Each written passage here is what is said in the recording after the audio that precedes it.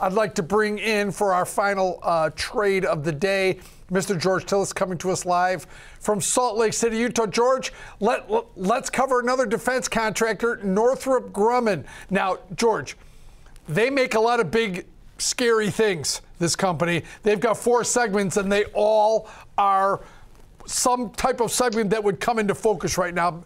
George, give us your look at Northrop Grumman. Well, I think you're right. I mean, if you look at this company, I mean, it's one of the larger players in the aerospace and defense contracting space, along with the L3 Harris. And we talked about Lockheed Martin yesterday, but Northrop is very interesting. It's one of the advanced names, if you will. Their communications and network systems, if you will, their tactical air fighters, and of course, logistics and support systems, communications. The other thing is they've actually got a lot of revenues that are generated, about 30% in their space and communications segment. So I think that's a catalyst not only for the private sector communications realm of what's going on from a transition away from 5G eventually to satellite communications, but also from the standpoint of tactical defense. And I think this is a company that's well positioned based on its sales and its contract history to perform quite well. If you actually look at the stock, it's not performed well in the last year. It's down about 8 or 9% on a year-to-date basis.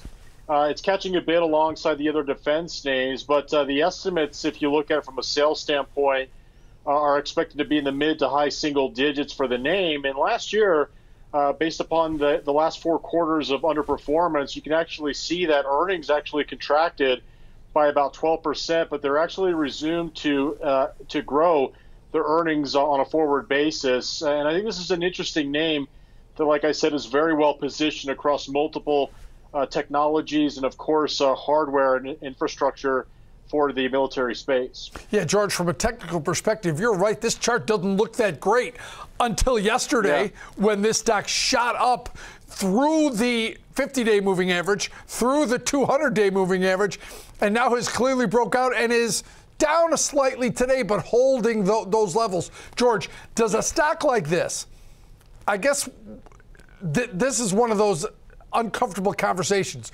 Do they do better in a long, drawn-out war other than a short war? Because there's a war going on in Ukraine and Russia right now, yet over the last year, this stock has underperformed.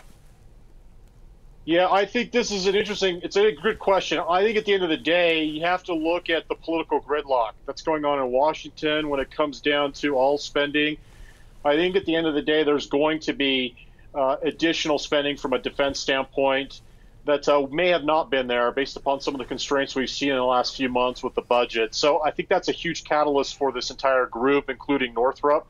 I think if you look at the forward multiple for this company, it's trading above its 5-year average, and that's a function of lower earnings estimates, which I think will probably be adjusted as we move forward into the fiscal year budget reconciliation, which we know was passed in terms of the stopgap until mid-November.